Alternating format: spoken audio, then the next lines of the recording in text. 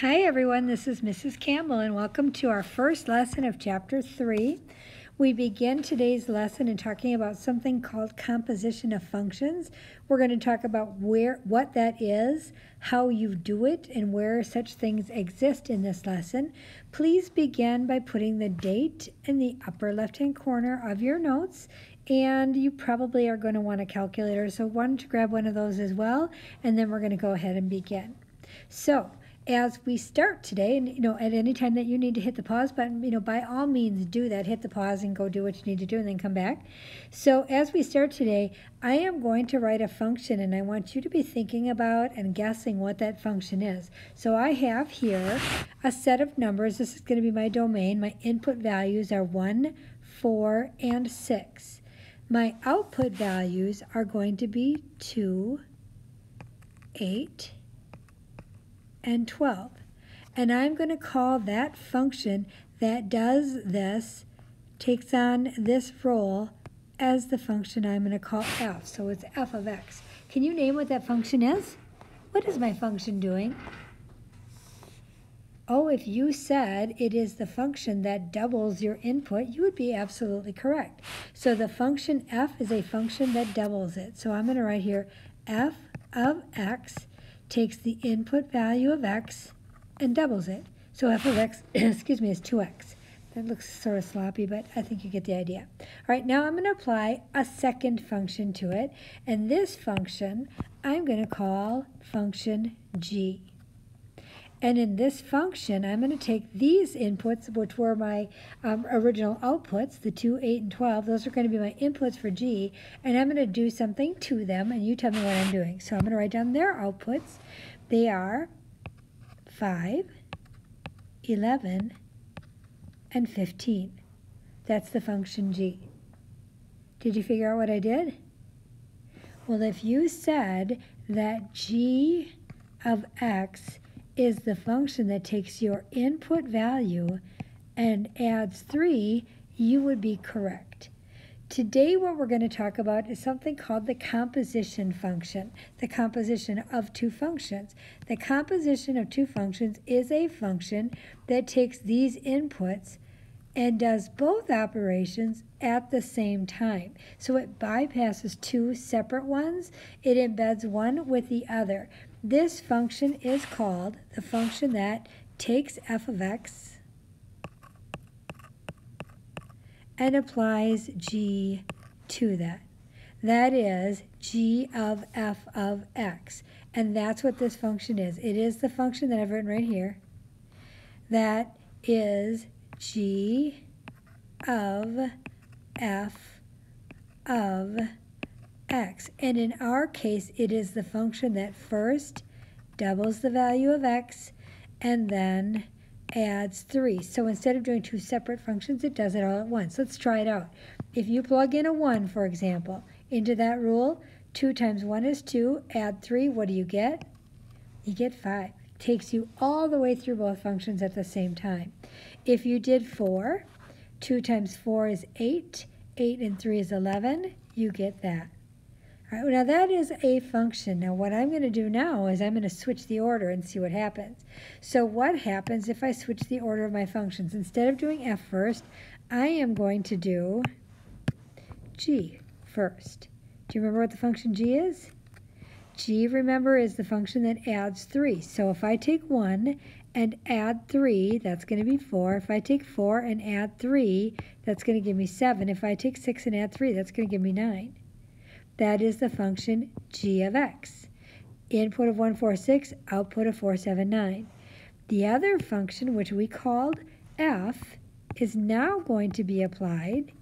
And remember, f was the function that doubled the input. So I'm going to use these new numbers as input, these numbers right here. These are going to be my inputs, and I'm going to double those, and that would give me numbers of 8, 14, and 18. Now the first question I might ask you is, does order matter?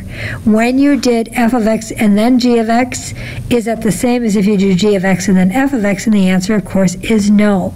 So this function is the function that takes g of x, it applies the function g, and to that applies the function f. So that is read f of g of x. And it is the function that takes whatever input you have, it adds 3, and then it doubles it. So today we are looking at what we refer to as composition. Sometimes I refer to that as a nesting function. That is, you put one function inside the other. And you might notice off to the side here I have an example of nesting drawn. This picture represents Russian nesting dolls. I don't know if you've ever seen these before, but these nesting dolls, this little doll fits inside this one, and this doll fits inside this one, and that one fits inside this one, and you're putting one doll inside another. Those are called nesting dolls. Well, that's what these are. These are nesting functions. So if I want to do f of g of 2, for example, that means I want to find a value that I'm going to begin by putting the 2 into the function g, and then I'm going to take that result and put it into the function f. Here's how I'm going to write that. I'm going to start with the innermost function, g of 2, and I'm going to write f of, and I'm going to go to this g of 2, and I'm going to go to that equation, and I'm going to replace that x with a 2. So this would become 2 times 2 plus 1. And that becomes 4 plus 1, that's 5. That becomes f of 5. So now I'm going to go to the other function f. So you start on the innermost, and you plug in the 5 into the function f. That would become 3 times 5 minus 5. Well, that's 15 minus 5, and that would give us an answer of 10.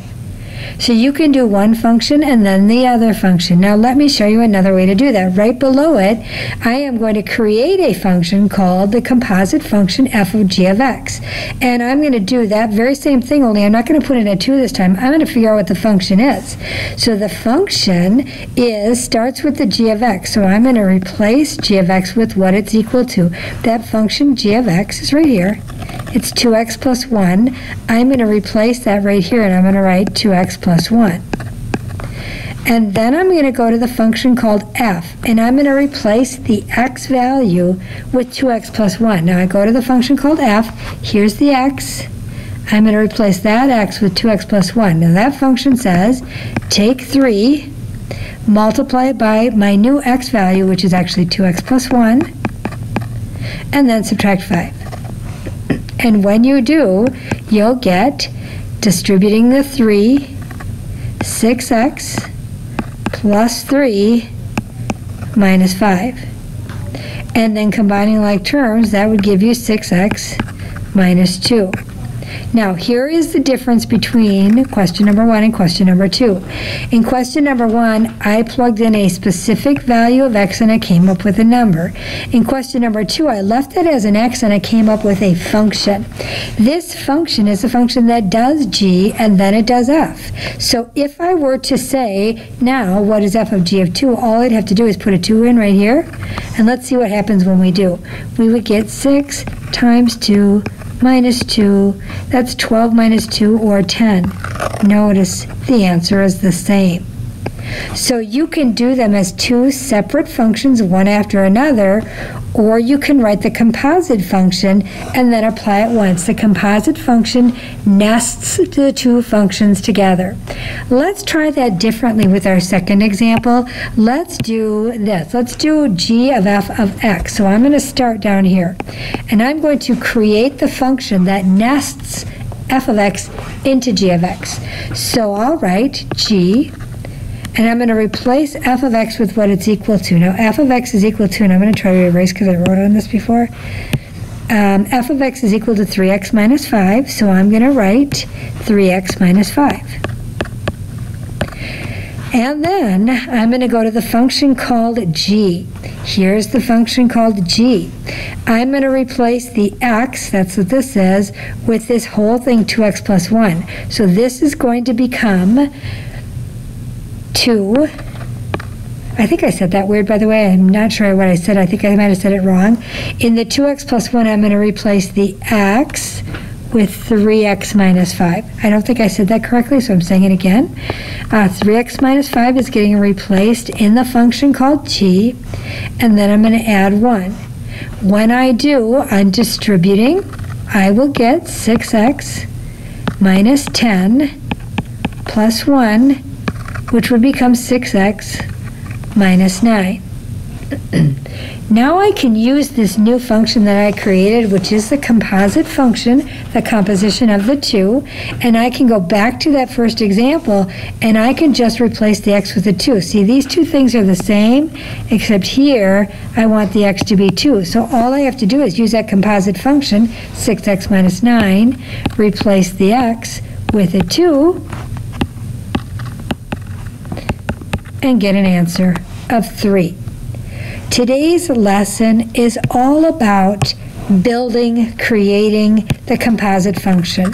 That is this. In other words, nesting one function into another and then using that function to find a particular value. All right, let's practice that.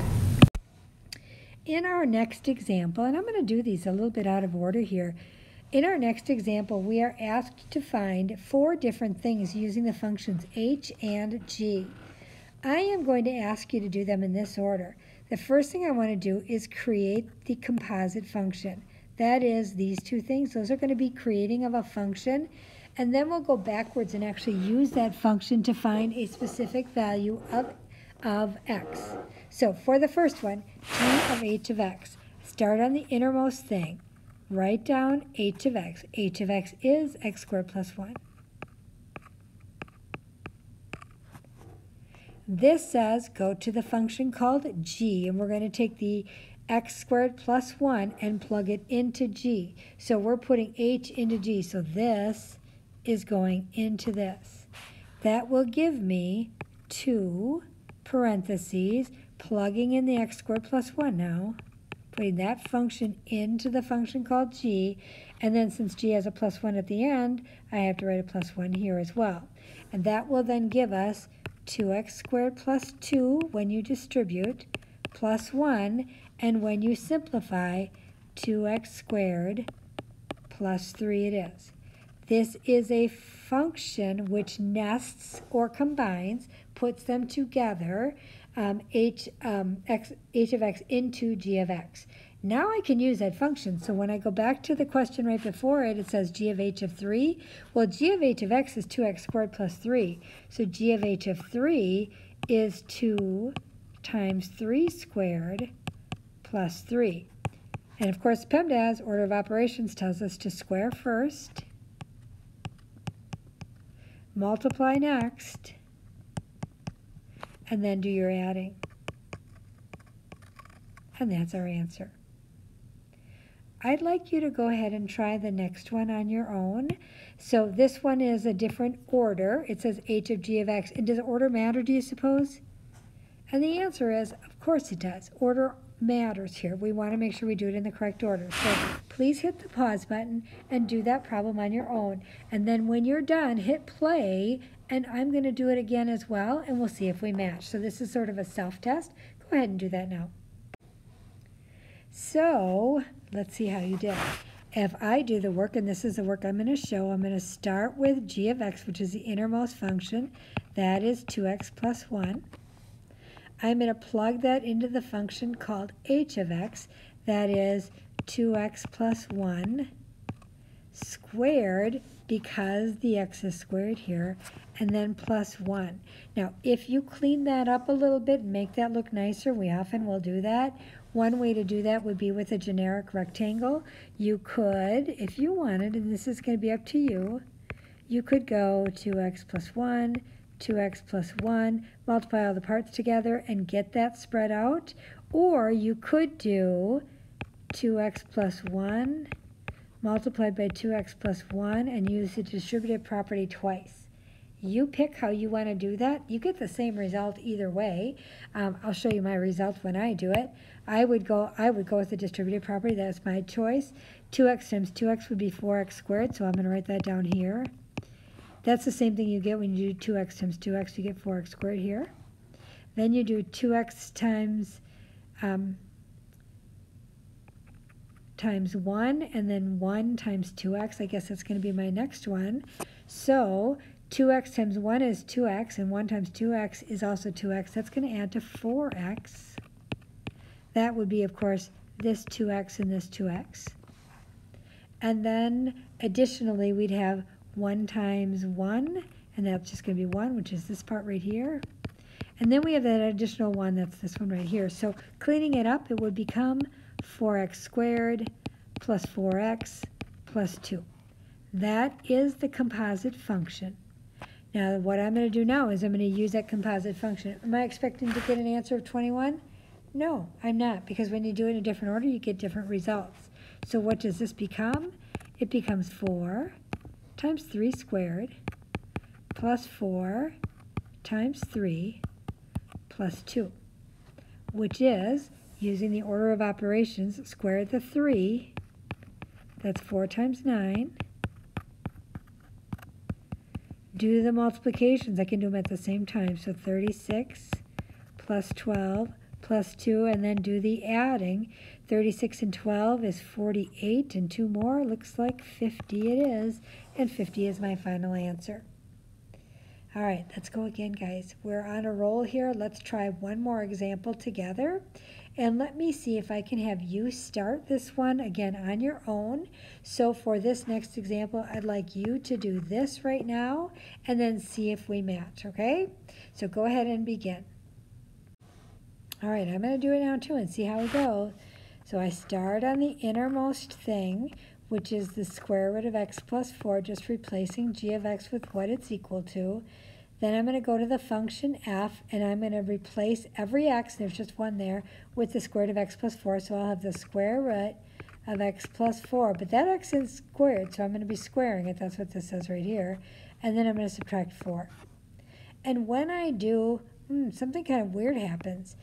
The square of a square root. Square rooting and squaring are inverse operations. They undo each other. That's going to give me just x plus 4. And then there's that minus 4 that hangs off the end. And when you combine that, you end up with just a plain old x. That's kind of interesting. So when you do f of g of 5, and you plug a 5 into that equation, you just get 5. That's it. All right? If you haven't already done so, try the next one.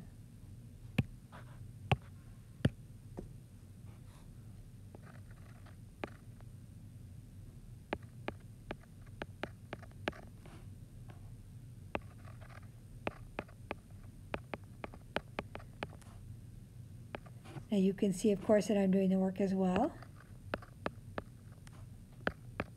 And the same kind of weird thing happens. I ended up with the square root of x squared minus 4 plus 4. The 4 is just zeroed out, leaving me with the square root of x squared. The square root and the square undo each other, giving me just an x. So it's the same kind of a thing. So g of f of 5 is, again, 5. Well, that's kind of weird because this time we got the same function. We also got the same result. And that leads us into something that we're going to be focusing our attention on tomorrow. These, it says here, functions that undo each other, which these did, because we start with a 5, we applied f and then applied g and got 5 back. Here we started with a 5, applied g, then applied f, got a 5 back. Then it means they undid each other. Those are called inverses.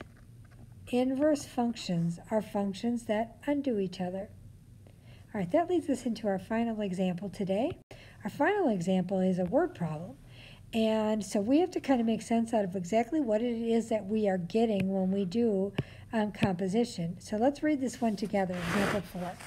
The weekly cost of producing X units in a manufacturing process is given by the function C of X equals 48X plus 1,150. The number of units produced in T hours is given by the equation X of T equals 42T. Find and interpret C of X of T. Goodness, there's a lot going on there. Let's see if we can't just make some sense out of the letters. So the first letter I see here is the letter C. It says the weekly cost of producing X units. C stands for cost. That's what that first function is all about. And X, we are told, is the number of units. So cost is a function of the number of units. It's determined by how many units you produce. And furthermore, the number of units produced in T hours, so there's another letter, T is the number of hours, is given by the equation x of t equals 40t, which means that the number of units is a function of how many hours we work. So in the end, it kind of makes sense that if you work more hours, you're going to produce more units, and if you produce more units, it's going to cost more money.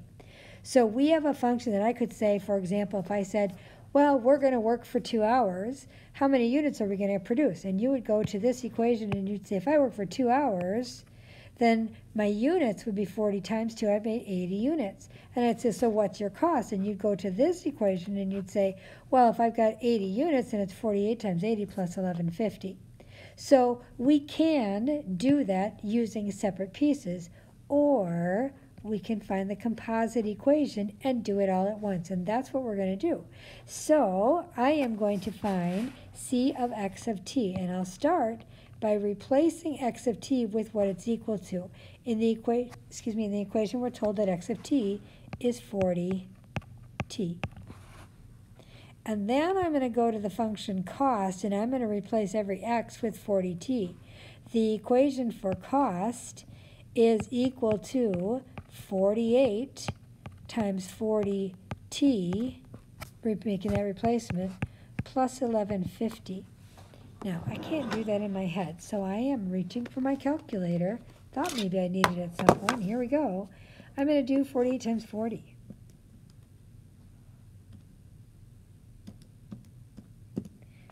Darn, I'm struggling with the calculator here. 1920.